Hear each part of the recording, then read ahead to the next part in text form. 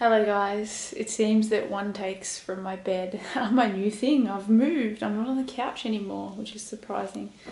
Um, it was a pretty good day today. Woke up at like 4:40 for work in the morning, went to work. I was a bit grumpy in the morning at work, to be quite honest. I just overthink it sometimes and sort of it engulfs me, and I think that it's my whole world, and then I forget that it's not.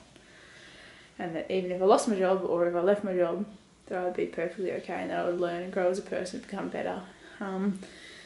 So yeah, I need to be cognizant of that and continue to remind myself of that when I'm having bad days at work. But yeah, when I was done with work, it was all good. I went to the shops to buy some stuff for Maggie and came home, and then I went on a 45-minute walk, and then I went to the shops to buy some stuff for me, protein bars and protein yogurt. And then Emily and I went to CrossFit. It was like my 7th day in a row, I think. I'm absolutely smashing it. My DOMs aren't even bad. I will have a rest day soon. More than likely it'll be on Sunday.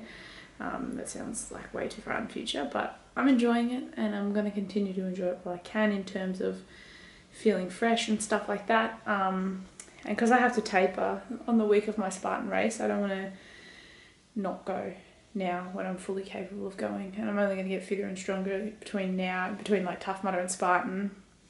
I'm only going to lose more weight and just feel better in general. So killing game right now, absolutely, with the training. I'm on like 19,400 steps.